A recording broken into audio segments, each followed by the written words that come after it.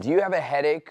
Do you have sore muscles? Or do you find that your energy levels aren't where they should be? Well, this could be an indication that you are low in iron. Now, the simple solution is to just eat red meat. But how much is required? But before we go on, guys, give the video a like. Now, when it comes to iron, women generally need more than men. Men only require 8 to 10 milligrams of iron every single day. And if you were to have, let's say, 6 ounces of meat, that would easily cover the 8 to 10 milligrams of iron that a man would require.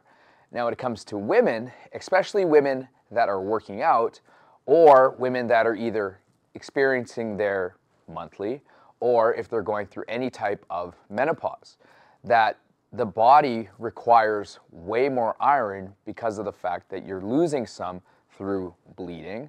Also, when you're not producing enough estrogen, then your body could be in imbalance there as well. And so for women, you generally require 18 to 20 milligrams. Now, a fit woman that is working out intensely, that maybe isn't incorporating red meat into her diet, is going to need supplementation and get themselves over 25 to 30 milligrams per day. And the way that iron works is it helps the exchange of oxygen into your muscles. Now imagine holding your breath. What happens if you hold your breath? Well, you could literally die, right? Like if somebody put you underwater, you could literally die. And if your muscles aren't getting enough oxygen in them, then the muscles aren't necessarily going to starve and die because you are still breathing. But if they aren't getting the proper exchange of oxygen and encouraging blood flow into the muscles, then the muscles are going to first start to get achy. Your body's going to get more worn down. You're going to be a lot sore. And all of this could add up to getting a headache. And so that's why the majority of women, I recommend to do an iron supplement. Now, you can go and get your levels tested, and that's what I would recommend in the first place.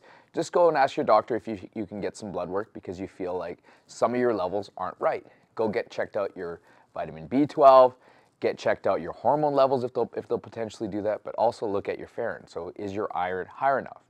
And so when we utilize and when we work out, your body uses iron through this process and you lose some through your sweat.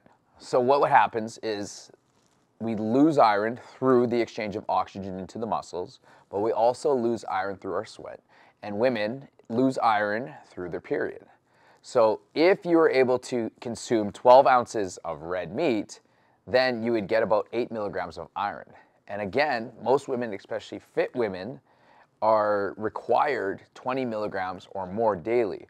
So you're probably going to have to supplement with iron. Now, one of the things that we do in our Belly Burn program is to help you establish a routine where you're at least going to get a nice boost of iron, whether you're vegetarian, vegan, or whether you eat meat. So if you're looking for more guidance on how you can incorporate more iron so that you can get rid of the tiredness, the achiness, and potentially the headaches, then go to our website, www.fitclub.fit. If you're brand new, let's get you started, 5 days for $5. Or if you know somebody that wants to come in and try us out just to get going, get in the environment, send them to our website, www.fitclub.fit. Otherwise, let's build out your next nutrition plan. Let's incorporate some iron into it in the next Belly Burn Challenge. Make sure to email us and let's get you started today.